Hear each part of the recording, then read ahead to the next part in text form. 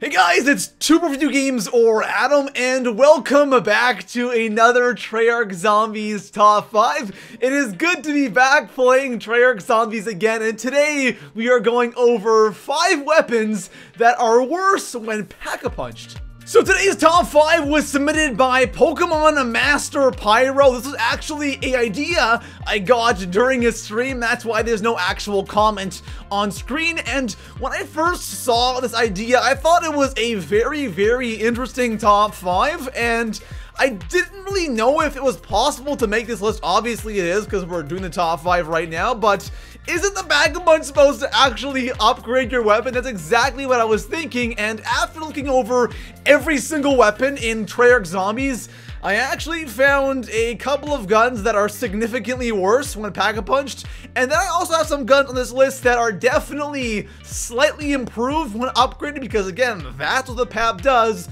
but it has features that definitely make it not worth upgrading in the first place. Now, before we get into our top 5, I do want to go over one thing that is quite important. If you guys are watching this video right now and you will love these Treyarch Zombies top 5 videos, please leave this video a thumbs up so I know you guys want me to continue doing them, because I actually did not plan on continuing these top 5s after the launch of World War II Zombies, but after seeing World War II, it's a great game, but I don't think there is a ton of content to do on it. So if you guys want me to continue doing these Treyarch Zombies top 5 videos, go ahead and drop a like on this video so I know. Also guys, if you have any top 5 ideas, please let me know in the comment section below. If you see a comment down there or an idea that you like, leave that comment a thumbs up so I know you guys want me to do that specific Treyarch Zombies top 5. And besides that guys, let's go over 5 weapons here in Treyarch Zombies that are worse when pack-punched. So coming in at the number 5 spot on my list, we have the M1A1 Carbine from World at War / Black Ops 1 Zombies. And the M1A1 Carbine is definitely a interesting gun. Absolutely is better upgraded, it's going to do more damage. But with that being said, is it a weapon that you should pack-a-punched? I would definitely say no, and here's why. So the non-pack-a-punched M1A1 has a decent amount of ammo with 120 shots in reserve, 15 shots in a clip, but the problem is when you upgrade this thing. When you pack-a-punch it, you only get 150 shots, which is not good if you ask me. You only get an increase of 30 shots for upgrading a weapon, and then the worst part of it is when you upgrade it, you actually have it fully automatic. And having such low ammo, and having the gun fully automatic, and also the fire rate is increased by quite a bit, this thing just runs out of ammo so fast, and I don't know if there are any other guns in COD Zombies that run out of ammo faster than the M1A1 Carbine Pack-a-Punch. It's absolutely absurd. On like round 10, 11, 12, if you're using the thing fully auto, you will not have enough ammo to get through the entire round, and by the time you're on round 20, there's just no way. You're gonna have to buy ammo constantly. So with that big issue with the PAP version, there really is no point in pack-a-punching this gun at all. It is probably better non-pack-a-punched. So coming in at the number 4 spot on my list, we have the flamethrower from World at War Zombies. And let me just start by saying that this gun, whenever you use this gun, you don't really take it all that seriously. It's one of those guns in COD Zombies that is just such a random and fun gun to use. And on top of that, this gun can only be pack-a-punched on the World at War version of Doris. If the flamethrower was available on other maps besides Doris, or you could pack-a-punch on Shinonuma, this gun definitely would not be on this list, but the flamethrower is on a map that really isn't all that useful, or it's on a map you can pack-a-punch, and having the flamethrower on Doris upgraded is... It's just, there's no point in doing it in a serious way. If you're actually playing zombies and going for a high round and trying, why in the world would you want to have the flamethrower, and why the hell would you want to even pack-a-punch this thing? Now, you pack-a-punch it.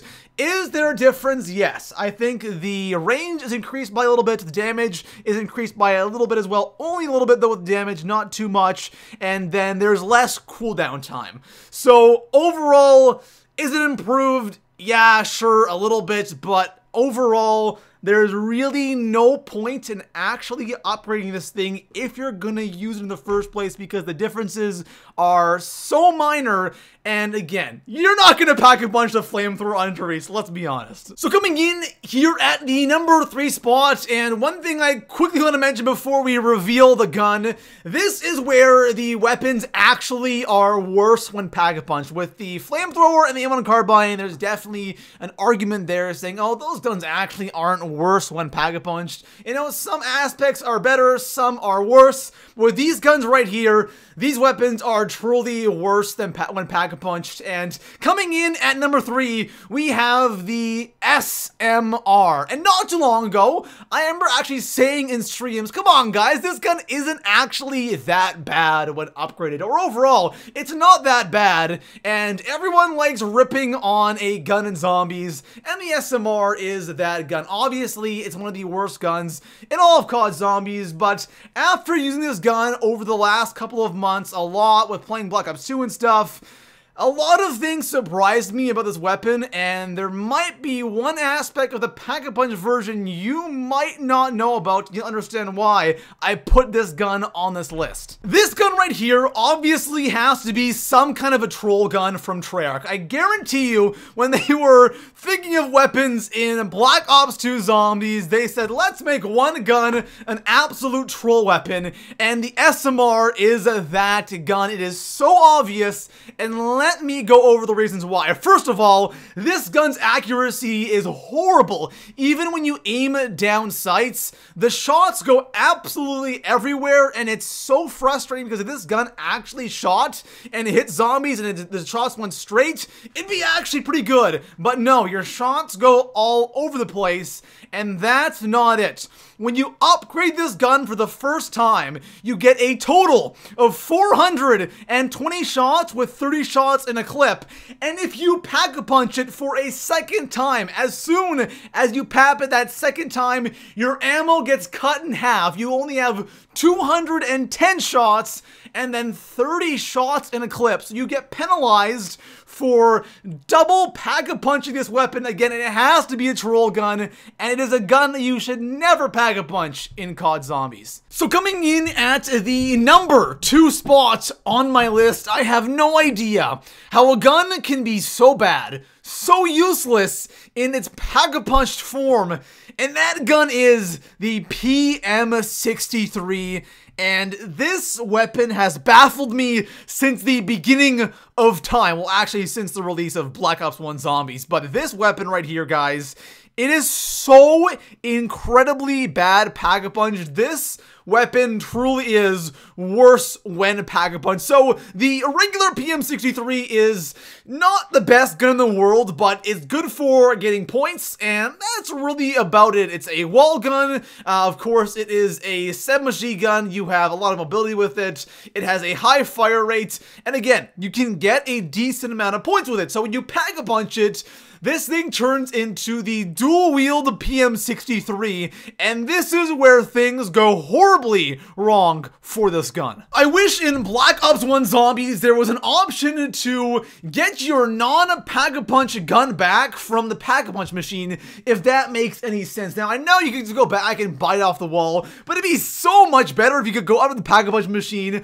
with a pack-a-punch weapon, pack-a-punch it again, and get the non-pap version back. It'd be so incredibly useful for this gun right here. It would actually be an upgrade. So the dual wield PM63s are horrible, okay? You have a incredibly high fire rate, and the ammo goes from 100 shots in reserve, 20 in a clip, to 225 shots in reserve, 25 in each clip.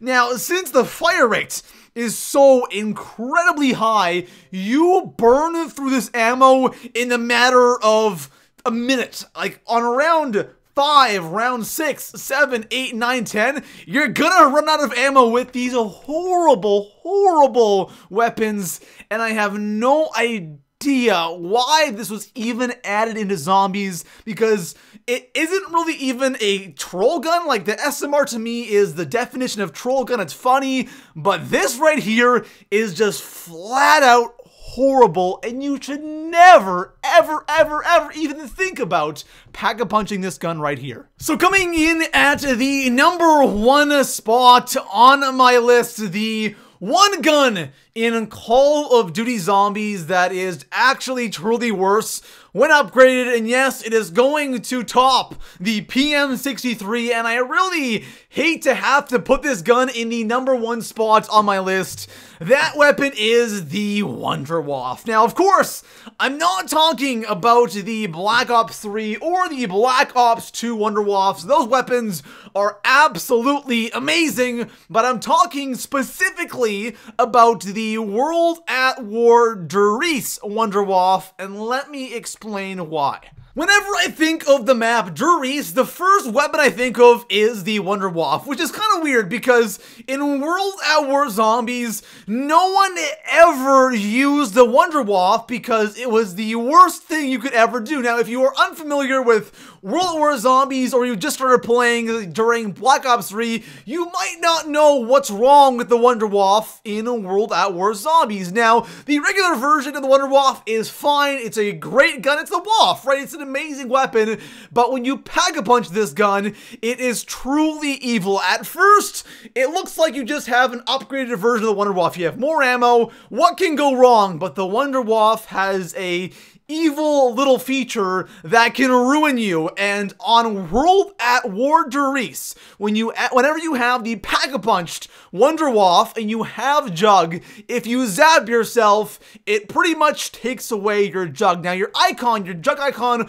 won't disappear, but you will go down in 2 hits no matter what. As long as you zap yourself with that upgrade WAW, your Juggernaut becomes completely useless. I'm really curious about this one thing in World at War Zombies because it's not on the BO1 version of Dries, and it's not on the BO3 version of Dries. So, was this a glitch, or was it something that they did on purpose? And I honestly believe that Treyarch made it so if you wanted to upgrade the WAW and have such a powerful weapon even better, you had to sacrifice your Jug. Now, I might be completely wrong on that, but that is what I'm thinking happened with this one gun right here. But it's so odd that such a good gun was just absolutely ruined because of this one little thing, and no one ever used it on the World at War version of Dries, at least the Pack-a-Punch version. So there we have it, guys, the 5 guns in Call of Duty Zombies or Treyarch Zombies that are worse when Pack-a-Punched. And if you guys want me to continue doing these Treyarch Zombies top 5s, please go ahead and drop this video a thumbs up and let me know what your ideas are in the comment section below. This is the one series that I actually really enjoy doing with Treyarch Zombies as of right now, and it's the one series that I think you guys seem to enjoy the most, so it's something I will definitely continue doing. But again, let me know what your ideas are in the comment section below, and besides that, guys, I will see you in the next one. Peace out.